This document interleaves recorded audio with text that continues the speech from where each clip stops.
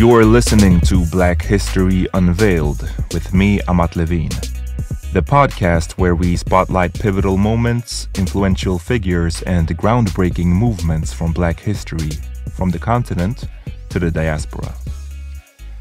As we've started this first season, it's apt to shed light on the show's structure. The idea is that one week I'll put out a longer main episode, and the following week, that episode is followed by a minisode, where I might answer questions you've sent in or delve deeper into something connected to the main episode. Oh, and as this episode covers current events, it's probably a good idea to mention that I'm recording this in late October 2023, so keep that in mind if you're listening afterward. This story will have plenty of developments. Another coup in Burkina Faso. On Friday, residents woke to the sound of gunfire. Soldiers took positions on the capital's main artery, blocking access to the presidential palace, where heavy gunfire could be heard.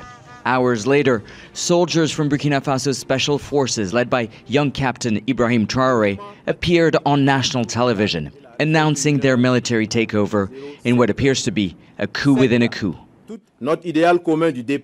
Our common ideal was betrayed by our leader, Lieutenant Colonel Paul-Henri Damiba, in whom we had placed all our trust. Indeed, the deterioration of the security situation, which justified our action, has been relegated to the background in favor of unfortunate political adventures. You just heard part of Al Jazeera's reporting on the latest military coup in Burkina Faso. In last week's main episode, I promised to tell you more about it. Military coups and armed jihadist militias have become common across the Sahel, so the coups in Burkina Faso must be understood in that context. I mentioned it in the episode, but I'll remind you of what the Sahel belt is. The Sahel is a region stretching from Senegal in the west.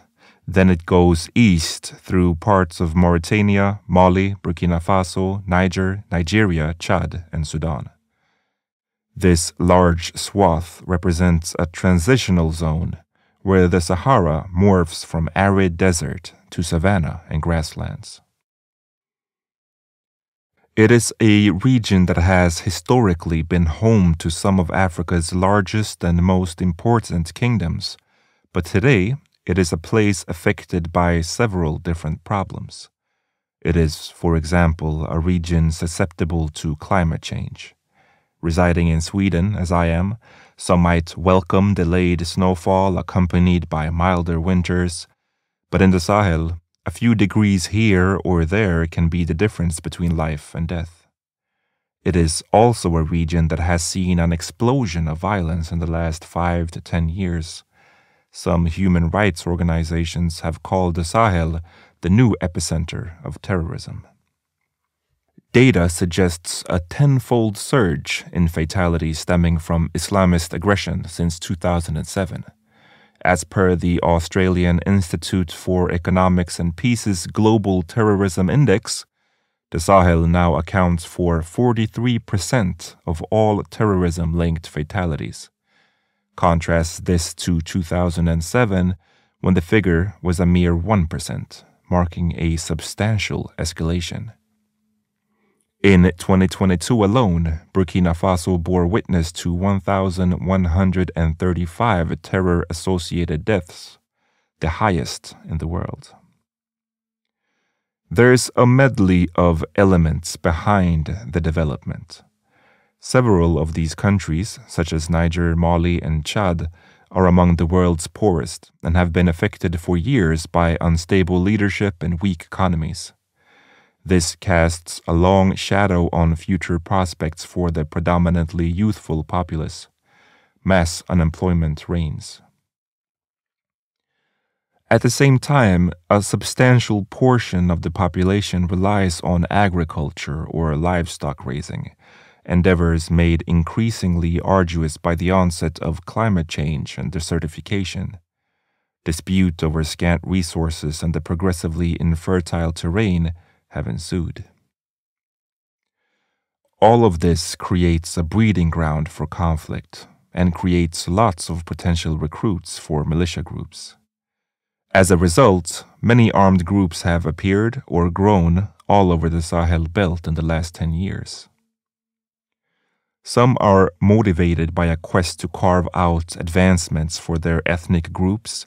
In contrast, others operate as criminal syndicates engaged in narcotics trafficking, arms dealing, or human smuggling.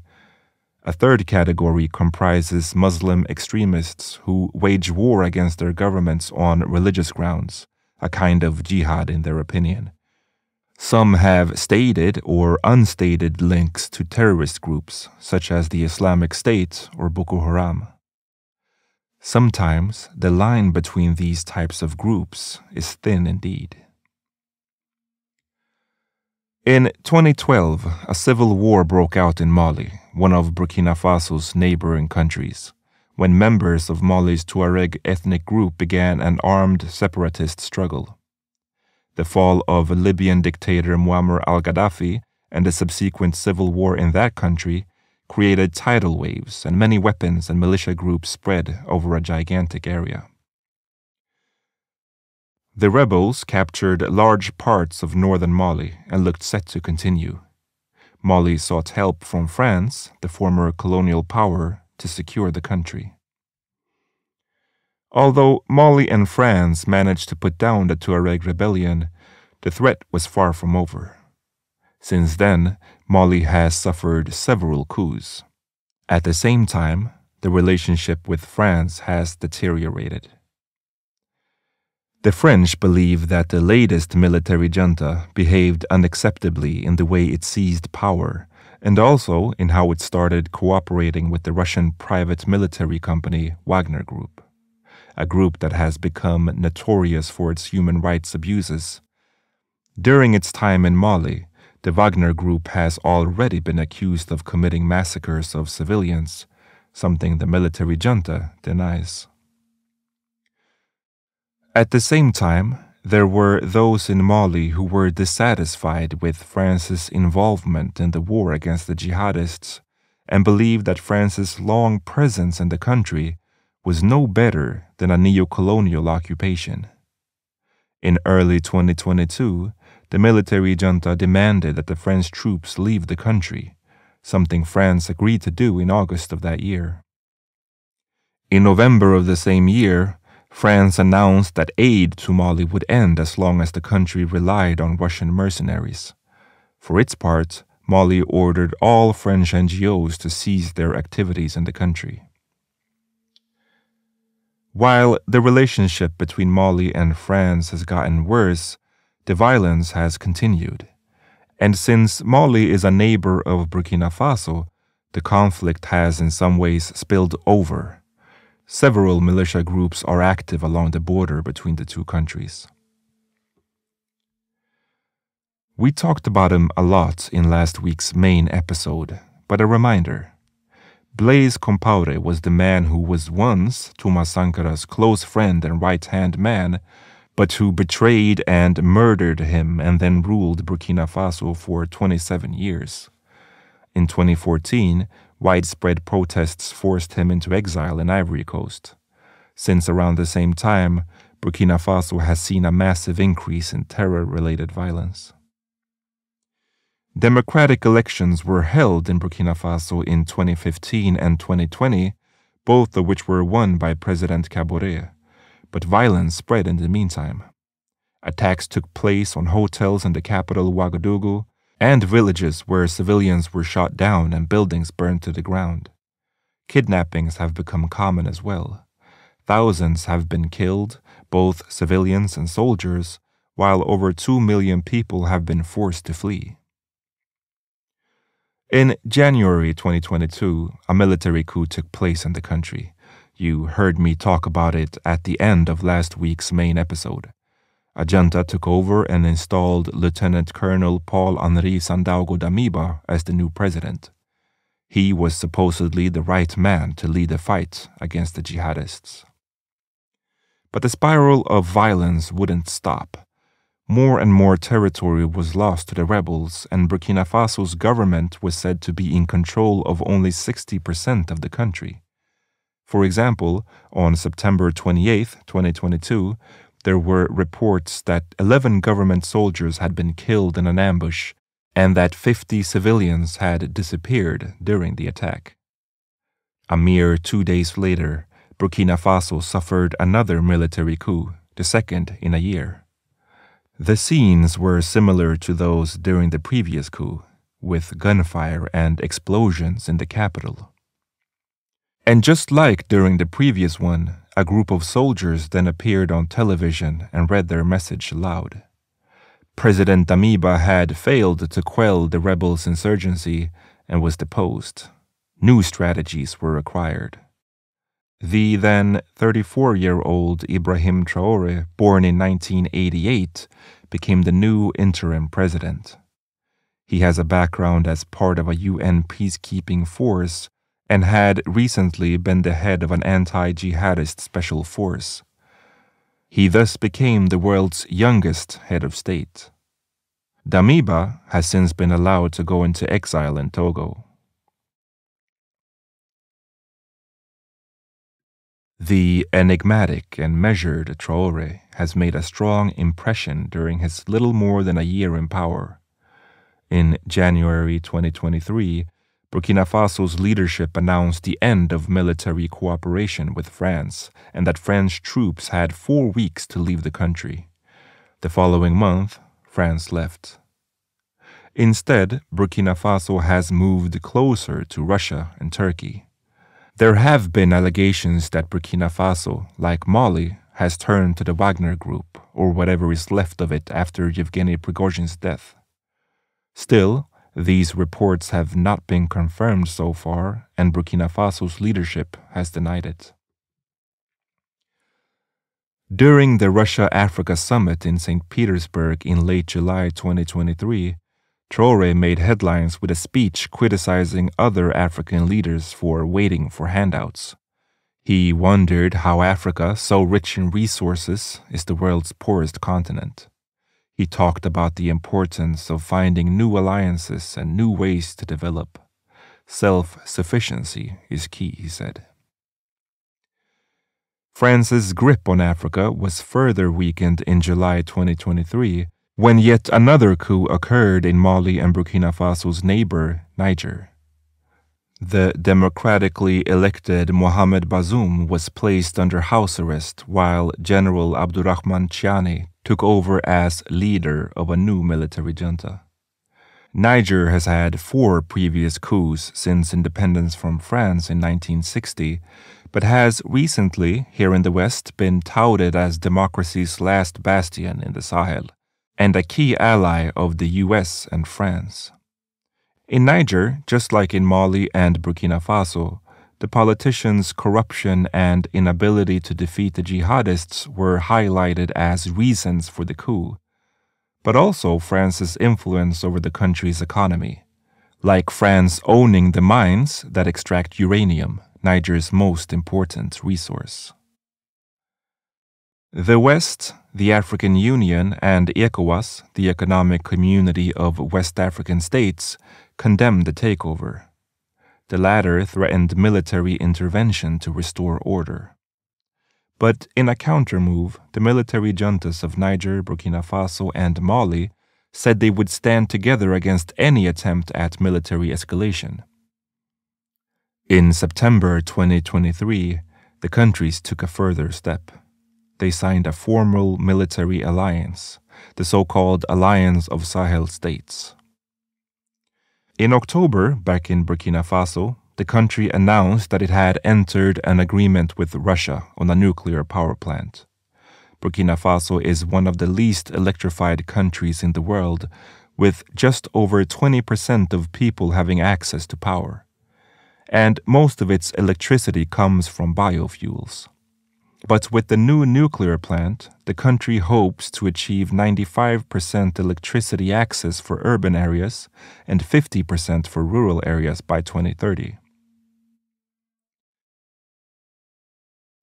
Ibrahim Traoré's ascent to power has been hard to come to terms with for many countries in the West. Here in the West, this issue is usually treated as a simple question of good, democracy versus evil military dictatorship. But in reality, things are almost always more complex, as we saw in last week's episode about Thomas Sankara. How do we, for example, handle a situation where it seems a large portion of the people supports a military dictatorship? Can we, in the name of democracy, tell them they're wrong? The support for these juntas can be explained by what we've already discussed: corruption and disillusion with the influence of former colonial powers. But there is also an aspect of Africa having an extremely young population. Some of them might relate more to the young soldiers in the army than to the democratically elected politicians who often belong to the older generations. But while a military takeover might feel like a breath of fresh air to some, we know from experience that armies in power tend to mean an increase in human rights abuses, a decrease in freedom of the press, and a slew of other negatives. That hasn't stopped some people from being quick to crown these military leaders as the second coming of Thomas Sankara. There are a lot of opinions about this, and there seems to be an increase, either doctored or genuine, in people clamoring for closer ties with Russia, as if those were the only options, either A, staying in the fold of the old colonial power, or B, allying with another European power that has its own dreams of empire. There are, of course, more options than that, ones that don't lean on pleasing European power blocs, but rather centers on self-reliance and put Africans' interests first. That would, at least to me, seem to better embody the spirit of Thomas Sankara. But I'm not here to tell you what to believe. It's yet too early to say how the situation will play out. As I'm recording this, again in late October 2023, the violence continues and the humanitarian crisis worsens. Many are killed or displaced, and over 6,000 schools have been forced to close due to insecurity, leaving over 1 million children out of school. In late September 2023, the junta says it thwarted yet another coup attempt. Burkina Faso's military leadership, who promised a return to democracy by mid-2024, have now said that no elections will be held until a return of security. As of now, it remains to be seen if the jihadists can be defeated, and if so, if the militaries will be willing to hand back power to the people. Thank you for listening to Black History Unveiled with me, Amat Levine. If you've listened this far and liked what you've heard, check out patreon.com/blackhistoryunveiled to gain access to ad-free episodes, maps and pictures, bonus episodes, and more. You'll also find a comprehensive list of sources for this episode. If you don't want to become a Patreon subscriber, another way to help me is to share the podcast on social media, recommend it to someone you know, or give it a rating or a review on the podcast app you're using. I'll be back next week with another main episode. We'll be leaving Burkina Faso and moving a bit north and way back in time. I'll see you guys then. Peace.